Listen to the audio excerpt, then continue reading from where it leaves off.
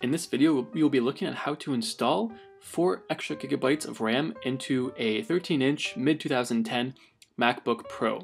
So we're starting off with a MacBook Pro that's a 2.4 gigahertz Intel Core 2 Duo, and we want to make it from 4 gigabytes to 8 gigabytes. For my RAM upgrade, I use the Corsair Mac memory. So here we have it's 4 gigabytes, and I got 2 of them, and they are DDR3 and at 1066 megahertz. And so here we have all the information provided from the website. I'll provide a link below if you want to look at all the stuff about this. And we have the tech information all at the bottom over here. Now for the MacBook, we have to have 2 memory cards of RAM, with each being 4 gigabytes, and putting it together, we'll get an accumulation of 8 gigabytes for the MacBook Pro.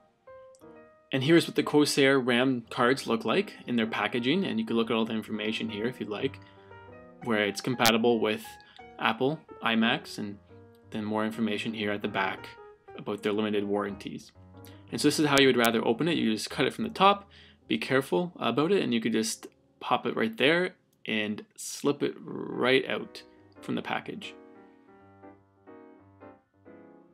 And it comes with a little book as well that you can read if you'd like. So here's what they look like when you open both of them, and make sure you have your MacBook Pro turned off and closed when you want to open it up. You want it completely shut off. So now flip it over.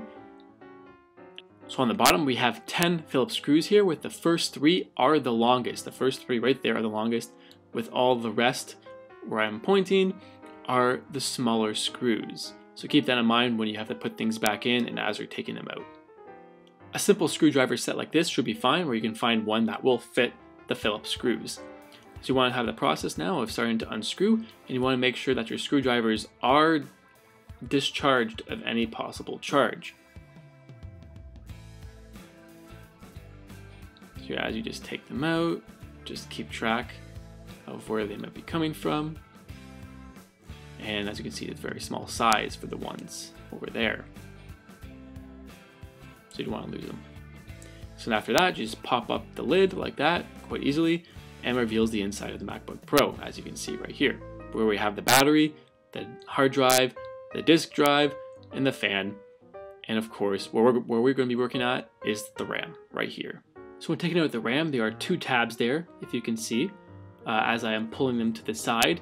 When you pull them to the side, it just pops out easy, just like that. And as you're taking them out, you want to hold the sides, just in case you have some residual charge on you. You do not want to fry the RAM. They could be used for other things later on, even though those are the ones I'm getting rid of. So put them on any surface that's not charged. Just take them out like that, easy and carefully. So then here you take out the package now for the Corsair RAM, the 4 gigabyte RAM cards. Take them out nice and slow. And you want to look at the groove to see if the groove right there matches up with the groove on the computer, which is right there. So you just slide them in, bottom first, into their slots, and then you kind of push downwards until you hear a bit of a click as those tabs snap around them on the sides. And the same thing is for the top. You just snap it down until you hear a bit of a click. And then you have it together, you put the top on, nice and sturdy, put the screws back in their original positions. And when you turn it back on, there will be a bit of a delay as the computer is registering this new RAM. It takes some time, a little bit, not too long, as you will see a loading sign, then the Apple comes up and you're ready to go. So here we'll be able to look at about this Mac to see if this worked, to see if the RAM is registered. And here we see now registered as 8 gigabytes at 1067 megahertz. Now you have to make sure that you have the same megahertz for the new RAM that you're buying, otherwise your computer will not register it, as that did happen to me previously. So you want to have the same RAM speed for these RAM cards to match what your computer had previously, so that it can be able to work with it, as Macs can be a little bit more finicky in that matter. And after upgrading the RAM for the Mac, I would say it's a very good upgrade. The Corsair actually works quite well with the MacBook Pro and allows me to do many more tasks and at faster speeds.